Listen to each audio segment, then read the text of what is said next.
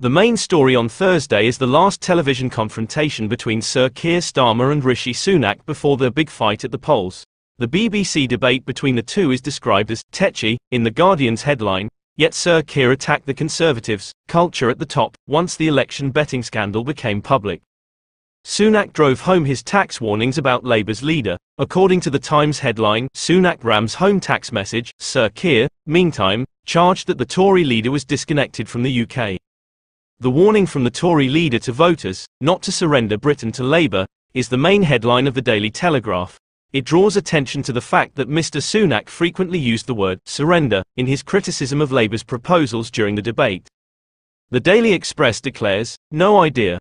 After pointing out that Sir Keir Starmer was unable to respond to questions on his party's plan to address the small boat crisis 9 times during the debate. The article notes that the PM urged voters not to surrender UK's borders, and that the paper has long supported Mr. Sunak's policy on the issue.